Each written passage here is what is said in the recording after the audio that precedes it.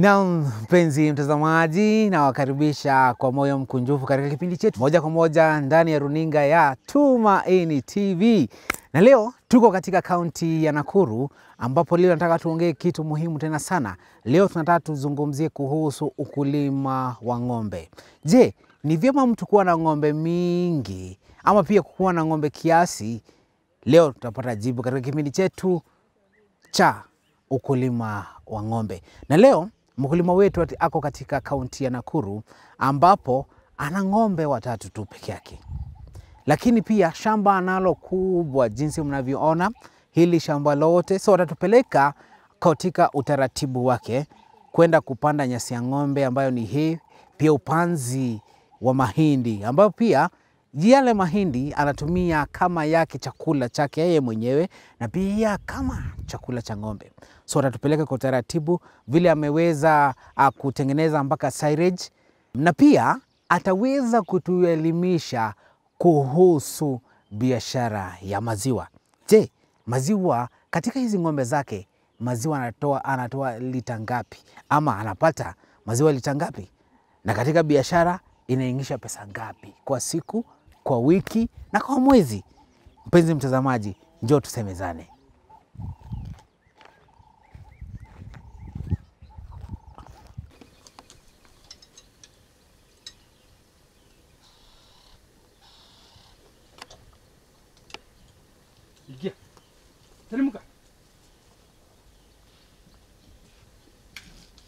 Naam, mpenzi mtazamaji, karibu sasa nikuelimishe tena kwa undani tena sana. Lakini kabla ya hayo ni mzuri niweze kumpatia mkulima nafasi ya kuweza kutukaribisha na pia tumjulie hali, ama pia tumjue, atuambia yuko nani na pia hapa ni wapi. So karibu.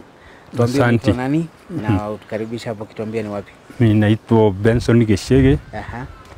Na hapa ni Nakuru County. Area Bahati. Naam. Na hii shamba inaitwa Modern, inapakana na Egashura. Sasa hapa tunakuza ng'ombe, tuna mabuzi. Naam. Na tunalima mahindi.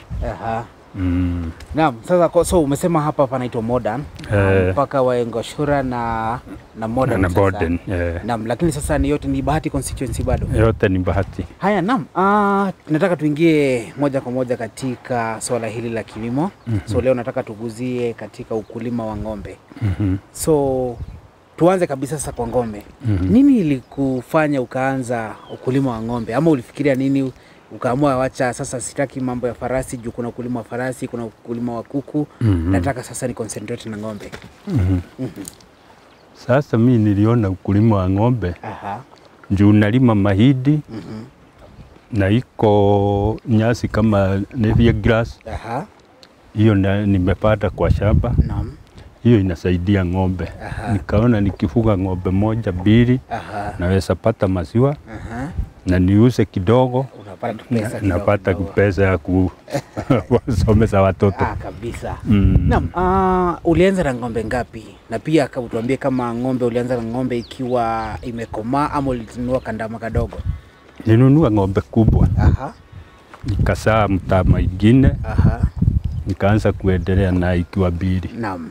Kukaa nikajaribu hii inaitwa Asha hii. So naam,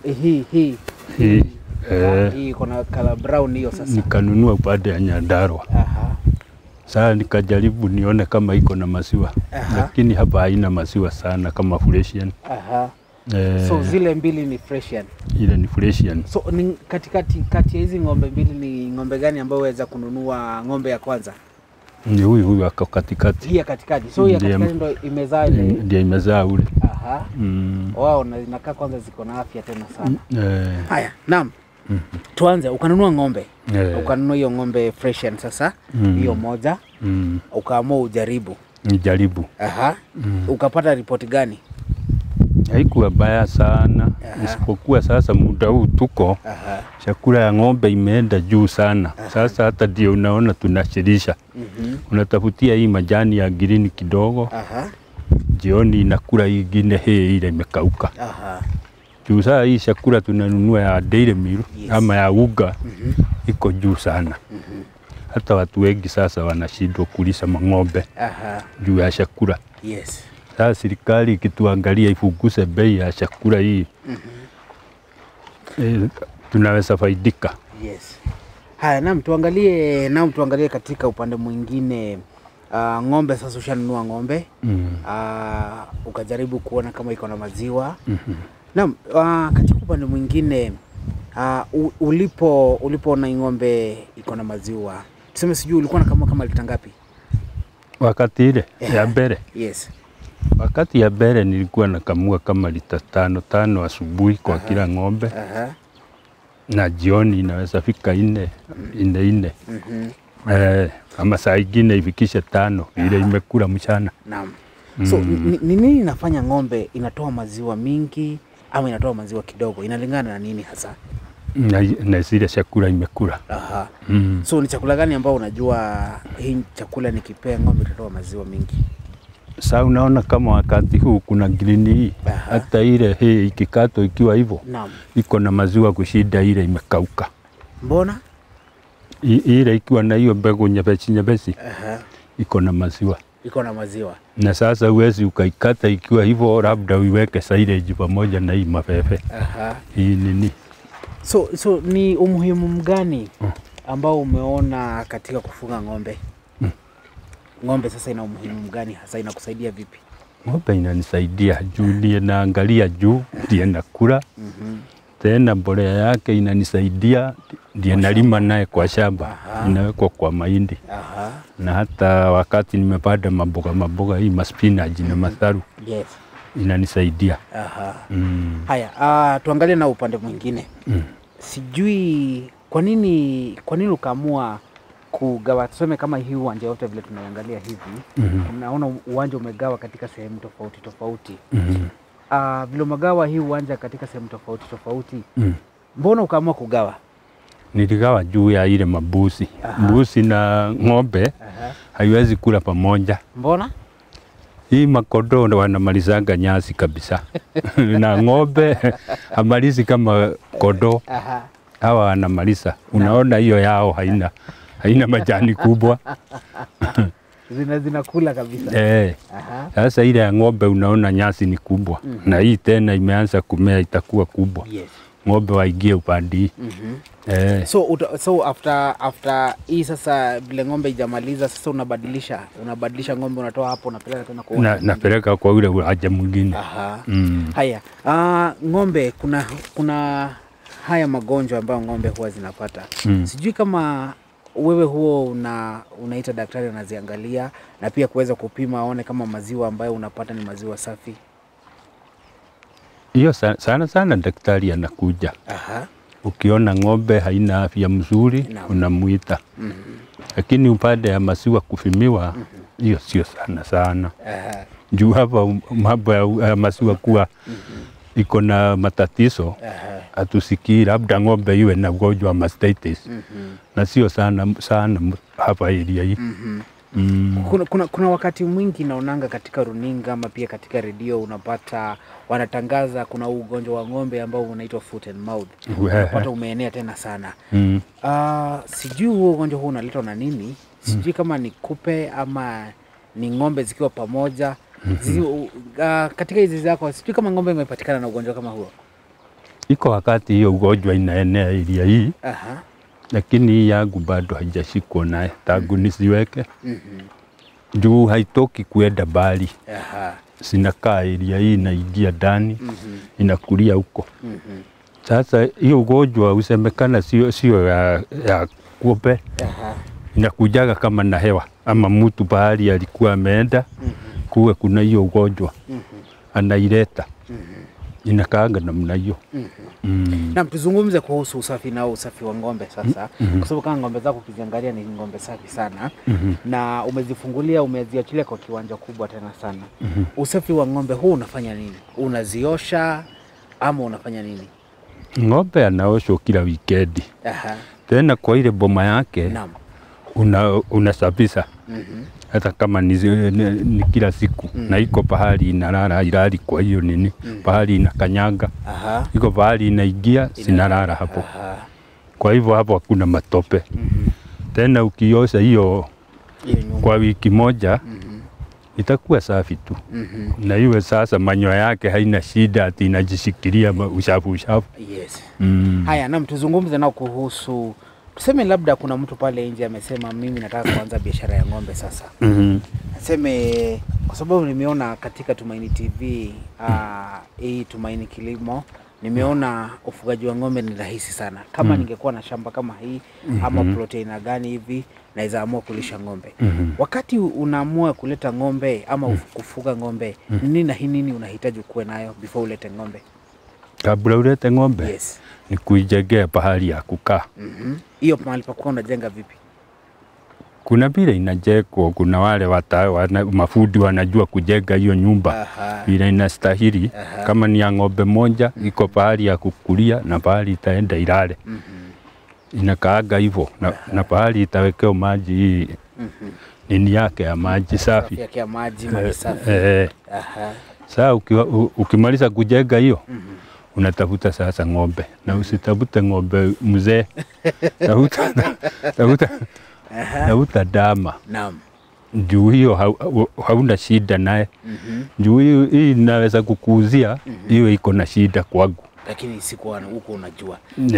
Nimenunua ng'ombe na sijui kama ng'ombe ni mgonjwa. Lakini dama ni kitu unaenda kuangalia, uipe dume ikifika uone namna gani. Naam, ng'ombe huwa inaafektiwa na climate. Wakati inabadili unatoa ng'ombe ya kutoka bali. Kama hii wakati ilikuja, nilitia veterinary dia iangalie iko mashindano anadunganga. Ndiye sasa climate isisumbue. Juu ameanza kukula chakula aina ingine sio ya huko. Na hewa sio ile. Yes. Haya, nimenunua ng'ombe, nimetengeneza nyumba yangu ya ng'ombe. Nime make sure iko na mahali pa kupelea maji, mahali safi, mahali pa kulala, na kuna mahali bado still pa kupelea chakula, si ndio? Haya, na kuna mahali pia natengeneza mahali pa kuoshea ng'ombe. Ndio. Kama umtengeneze place kama kettle dip hivi, unatengeneza pahali ya kusipigia dawa. Unazipigia dawa kwa sababu ya kupe. Kutoka hapo ni store ya chakula yake na kununua chakula na kuweka. Kwa hivyo lazima uwe na budget kubwa. Utakuwa na budget. Huwezi lete ng'ombe ikae bila hujui pahali utatoa chakula. Kwa hivyo na unajua mimi nilikuwa na hiyo maono ya kufuga ng'ombe. Kwa sababu nimeona vile watu wameweza kufuga ng'ombe na nafurahia, napenda ng'ombe tu vile iko naturally. Haisumbui sana. Lakini siko nimefikiria kulikuwa na budget ya chakula, saa hizi ndio ya chakula. Hiyo inatakikana. Yes. Budget ya chakula. Sasa ikikuja ikute kuna chakula kwa kasto. Hata ukiwa unatafuta ingine bado inakula ile. Naam. Haya, tuanze pale. Umesema mtu ananunua ndama kwanza, usinunue ng'ombe mzima kwa ama ng'ombe yenye imekomaa. Naam, umenunua ndama yako. Inahitaji kukula chakula gani? Ama ndama tu unaikuja unaifungulia inakula nyasi?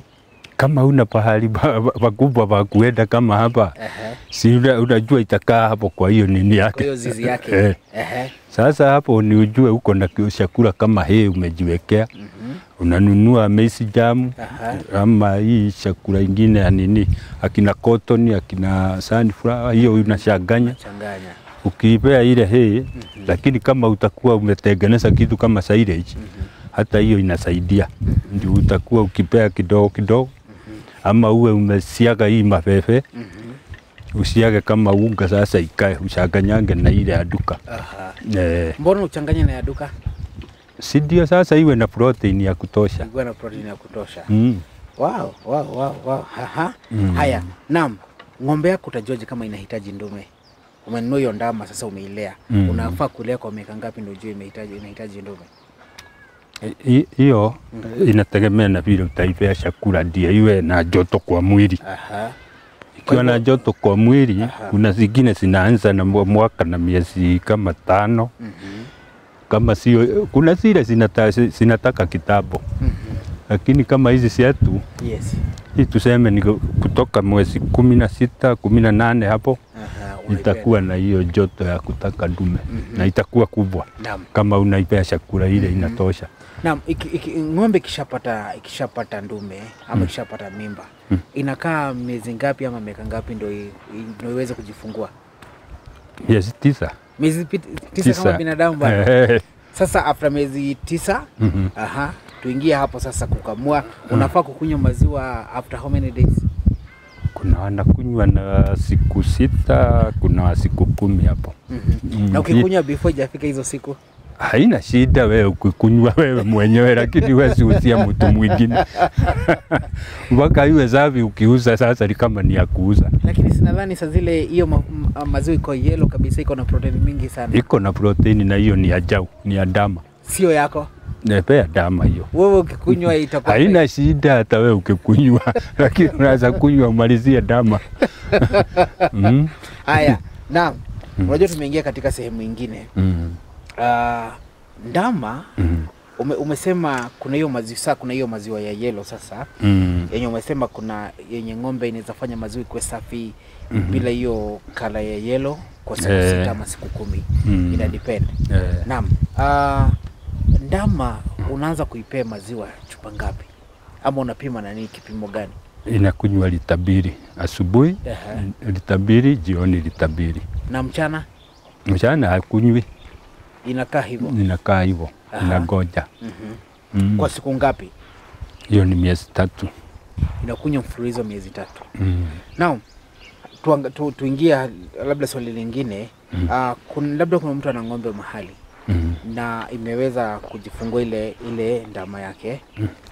Kabla ijamaliza, tuseme maybe kwa wiki moja ama wiki mbili, yule ng'ombe akakufa. Huyo ndama mwenye amebaki, huo unamlisha na nini? Unaweza kumulisha na maziwa ya ng'ombe ingine.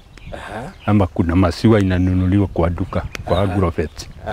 Unaambiwa vile utakuja kuivea, vile utachanganya uivee. Ama ununue hiyo maziwa ya ng'ombe ingine. Ni sawa. Kwa hivyo kuna maziwa ya unga ambayo unafaa kukoroga unaipea. Na uji? Hiyo sijui sana mambo yake. Nilisikia mtu akiniambia anasema sasa ng'ombe, kwa sababu ng'ombe ilikufa, yeye anaipeanga uji na inakunywa kabisa hiyo ndama. Lakini sijui, nimeuliza tu. Sasa hiyo hata mimi sijui. Mimi najua hiyo maziwa iko hiyo ya unga. Na hiyo utaambio vile utaivea, ukikuta ule veterinary. Hiyo mimi najua hiyo ni safi. Ama uinunulie kwa ng'ombe. Lakini ya ng'ombe itakuwa bei kali kushinda ile ya duka. Okay. Haya, sawa. Naam, tumefika hapo. So ndama unafaa kuipea miezi 3. Hasa ikishafika miezi 3 ndio unafaa kuihesabia miezi 16 18 na huko. Ndio sasa uipatie ndume kwanza. Ndio sasa ianze kuleta mazao. Naam. Tuangalie katika kutoa maziwa. Umesema uko na ng'ombe 3 sasa. Kwa kila ng'ombe unakamua lita ngapi? Ama utuambie unakamua mara ngapi kwa siku, na pia unakamua lita ngapi? Nakamua mara 2. Mara 2. Asubuhi na jioni. Asubuhi na jioni. Lita ngapi? Sote haitoshani maziwa. Kama ule alisaa juzi, ule ako na kadama.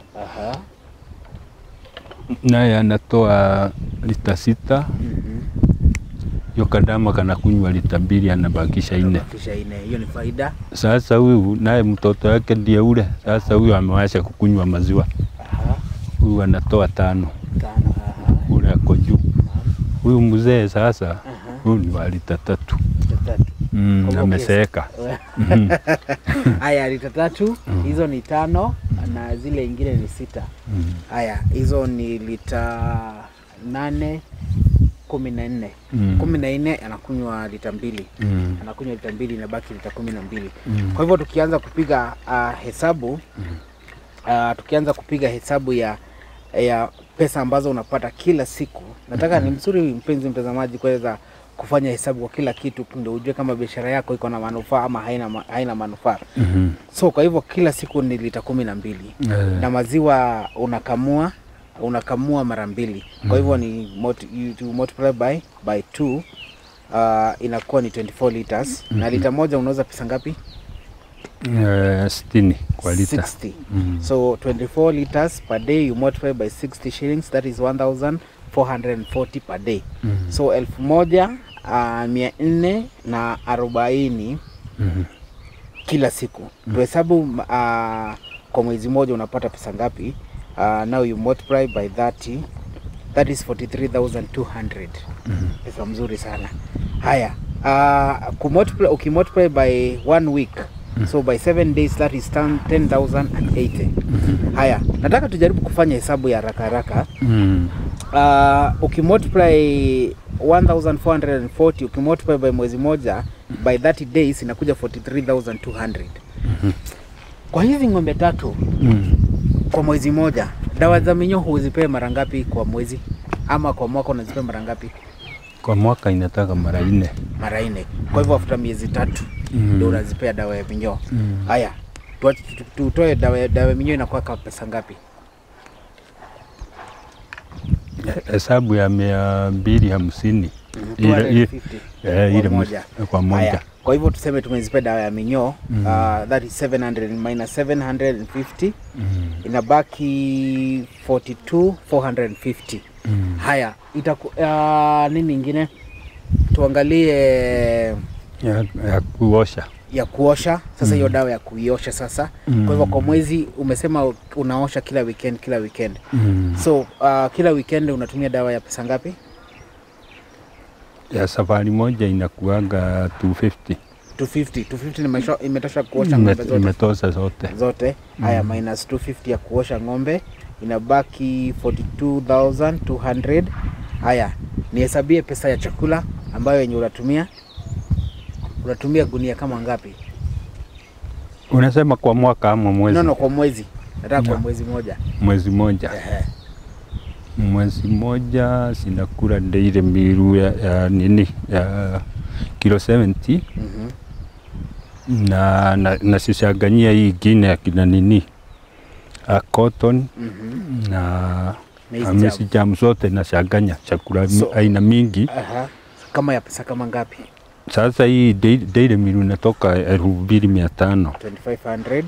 Na hiyo ingine ninunue kama ya 2,500 tu. Hiyo 5,000 hiyo. So sasa imekuja 5,000. So nitoe 5,000, inabaki 37,200. Kuna matumizi ingine ambao unatumia kwa ng'ombe? Haikosi juu sasa hata sabuni unanunua ya kuosha hiyo mavitu. Nasema ya kuosha. Kuna sabuni ya kuosha kununua sasa huku chini. Sio ya chini, ya zile vitu unatumia kwake. So tunataka kutoa hesabu ya kila kitu ambayo inatumika katika ile ng'ombe. Tuseme sabuni unaweza nunua kama 500 kwa mwezi. Haiwezi isha ya 500 hiyo tuseme ni nini?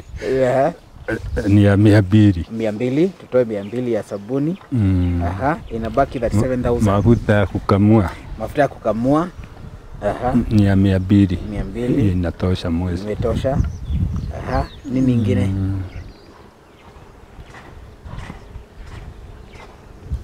So tuseme sasa hakuna kitu ingine kwa sababu tushapigia dawa. Dawa za minyoo pia, dawa ya kuosha ng'ombe, mafuta ya kukamulia na pia sabuni ya kuosha vyombo. Simbakula wakati hiyo. Sasa hizo umepiga hesabu ya Haya. Hatujaweka hiyo. So tunafaa tutoe hesabu ya sasa. Itakula kama ngapi? 30 kama ni mwezi moja. Inakulanga moja kila siku. Moja kila siku. Kwa hivyo ni 30. Moja ni pesa ngapi? 200. Moja kuna wakati iko 200, wakati ingine inaruka 300. Na kuna wakati inateremka mpaka 150. So saizi tuhesabie ya pesa ngapi? Hesabu na 200. Hesabu na 200. Haya, kwa hivyo sasa ni kuna 30.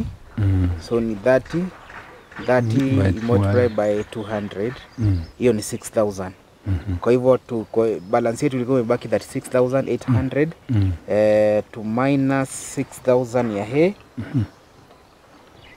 inabaki 36,200. Sasa hiyo ndio faida yako kwa mwezi. Mpenzi mtazamaji, bila shaka tukishapiga hesabu kwa hizi ng'ombe tatu, faida ambayo mkulima anaweza kupata ni 36,200. Wakati umetoa kila kitu, matumizi ya kila kitu, faida unayopata ni shilingi 36,200. Bila shaka ni faida mzuri tena sana, ambapo unafaa tena kuweza kujitolea tena sana kuingia katika ukulima ama ufugaji wa ng'ombe. Ng'ombe ina faida tena sana. Lakini kuna swali ambalo labda sasa mtazamaji anajiuliza. Kuna changamoto gani wakati ambapo umeamua kufuga ng'ombe? Changamoto ambazo unazipata, labda wezi nini?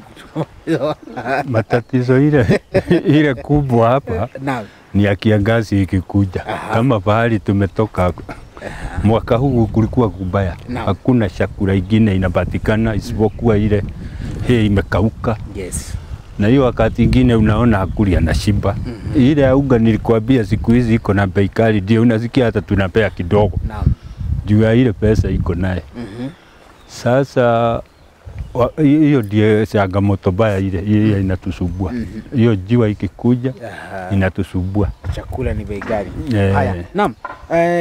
Kwako wewe nimeona uko na hay umepanda, na pia umepanda mahindi. So zile mahindi wakati umeshavuna bado sili unaweza katakata na unasiaga na unatengeneza chakula ya ng'ombe. Naitengenezea. Sasa yako imekuwa ni faida. Nini unachanganya jama ile tuseme labda ukiweza kununua, labda watu wamevuna, ukipata zile mahindi ambazo zenye zimebaki, unafaa kutengeneza chakula ng'ombe vipi?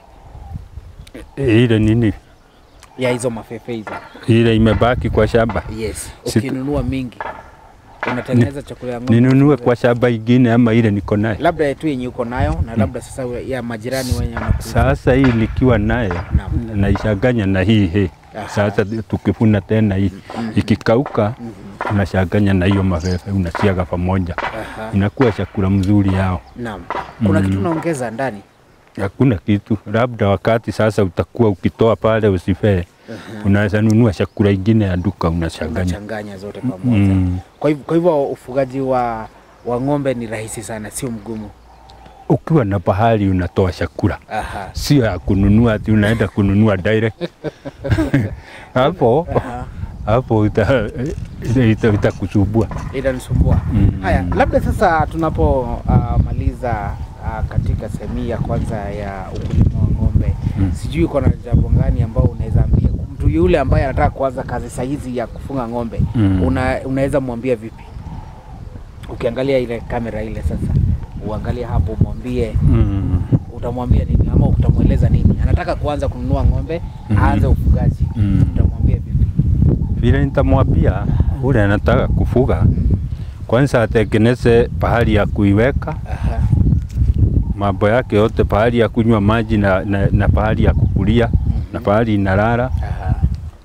Akimaliza kutengeneza hiyo, atengeneze ka store. Kama hana pahali ya kuipeleka ati ya kulishwa kama mbogani hivi, atengeneze ka store, anunue chakula kwanza, aiweke. Sasa aende anunue ng'ombe, akijua ako na chakula amejiwekea.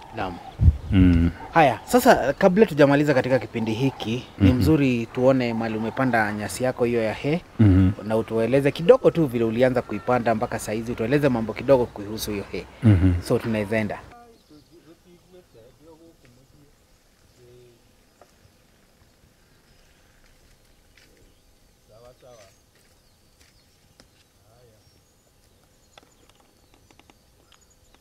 Haya, na mpenzi mtazamaji, tumeingia katika shamba ambalo bila shaka imepandwa nyasi aina ya hay. Naam, nataka tuelezewe kwa utaratibu ama kwa kina jinsi hay inavyopandwa. Na ni kwa utaratibu tena sana. Naam, hapa naona umepanda tena samba. Umepanda hay tena mingi sana. Hii ni eka ngapi? Hii ni eka 3. Eka 3 sasa. Hii hay huwa inapandwa vipi? Hay unashibua shamba kwanza, unatayarisha. Kisha tayarisha na umepiga haru.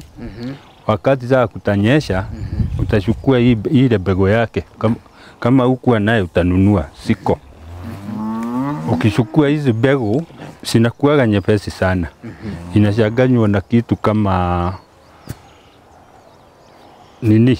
Either mbolea ama dust ya nini? Ya miti. Yes. Ukishaganya, sasa unakuja kama kumenyesha, unaanza kuyu. Mbona unachanganya na dust? Juu kabego yake kanaenda na upepo. Na upepo. Sasa dust inaifanya inakuwa mzito kidogo. Kidogo. Unamwaga tu bila kujua. Unaenda ukimwaga. Sasa ukishamwaga hivyo unaongoja imee. Unaigoja imee. Na ikimea na labda sasa kuna nyasi zingine ambazo sio hay. Sasa hizo huwa unafanya nini? Kwanza utakuwa umetagulia umeua hiyo nyasi mbaya. Kabla hujashibua sasa uanze upige dawa. Unapiga dawa. Kwanza kabisa unapiga dawa. Hiyo nyasi ingine iishe. Ndio sasa unalima vizuri. Sasa hii ingine inameaga kama hii ya akina nini. Mishege na nini. Hiyo ikifunikwa na hii inakuisha. Inaisha. Kwa hivyo hata hii ni dawa kivyake. Itaimaliza juu sasa haitakuwa na nguvu ya kupanda juu. Sawa. So sasa unaacha. Hakuna kazi nyingine unaifanyia? Hakuna kazi nyingine. Unaacha tu mpaka siku. Labda sasa ikipanda kidogo unaweka nini? Hii CN mbolea. Unaongeza CN sasa kuiboost sasa ikuwe. Kuiboost. So sasa unaipea miezi ngapi? Ndio ikue. Kuna liganaga na vile bua itakuwa. So juu inaweza enda ikiwa mingi itaenda miezi 4. Miezi 4 unavuna. Ninavuna. Lakini bado stili hii inaweza kuwa biashara pia. Hii ni biashara. Bado hii ni biashara. Ukivuna unauza. Bado inakupatia pesa bado. Iko na pesa. Sasa kama hii umesema ni eka kama 3. Eka 3 unaweza toa hay pieces kama ngapi? 400 na kitu between 4 to 5. 4 to 500 tuhesabia 500. Vile nimeshatoa mara 3. Kwa mwaka unafaa kutoa mara ngapi? Kwa mwaka? Unaweza toa mara 3 ama 2. Na kwa vile ni kulingana na vile kutakuwa na mvua. Haya, kwa hivyo umesema unaweza toa 500 pieces. You multiply by umesema tulihesabia 300. Multiply by 300, that is 150,000. 150,000 after every 4 months. Ndio. Tuseme sasa labda sasa ni tuseme mara 2 kwa mwaka. Tuseme hiyo ni sazile iko chini tena sana. So that means kwa mwaka uko na 300,000 zako. Nani kulima mara ya kwanza, kutayarisha shamba mara ya kwanza na kumwaga tu hiyo mbegu peke yake, kuongeza mbolea kidogo kidogo. Kweli ukulima iko na pesa tena sana, wapenzi watazamaji. Labda sasa wakati tukimalizia hivi unaweza ambia watazamaji vipi? Wenye labda wanasema mambo ya kilimo hapana. Na pia kuna wale vijana ambao wanasema hakuna kazi. Unaweza waambia vipi? Hao wanasema hakuna kazi, hii vijana yetu. Kazi iko. Bora uwe na uko na pahali unaweza fuga kitu. Ama hata kukoboa hii mashamba, kuna watu ukipata shamba unakoboa na unaanza kulima. Anaweza jaribu. Na ukulima si mbaya. Juka hata kuna wengine wako na shamba kama hii na hawezi lima. Anagojea baba yake. na akilima atapata yake. Haya, labda kuna mkulima ambaye ameona kipindi hiki na akasema labda kulingana vile umeeleza naweza penda ukanifunza. Sijui kama huwa unafunza wakulima? Sio sana. Si wavuzi juu ukulima yangu si kubwa sana hivyo. Haijapewa management mzuri. Lakini akikuja akiniuliza swali nitamjibu tu. Kweli kabisa. Haya, labda useme jina yako na uambie watu kitu ya mwisho sasa tunapomaliza kipindi hiki. Angalia tu ile kamera. Okay. Nilimwambia kitabu naitwa Benson Geshege. Na ilia hii yetu inaitwa Modern. Mimi ni mfugaji wa hizi vitu mumeona. Ngombe, busi, kondoo na kulima wa mahindi na hii nyasi. Na ndiye nakulia hii kazi. Ndiye imeniajiri. Haya, sawa. Mpenzi mtazamaji, sina budi la kutamatisha kipindi chetu cha Tumaini Shambani hadi siku ya Jumatano mida na wasaa kama huu. Usikose kuungana nami. Naitwa Njoroge Evans. Shukrani.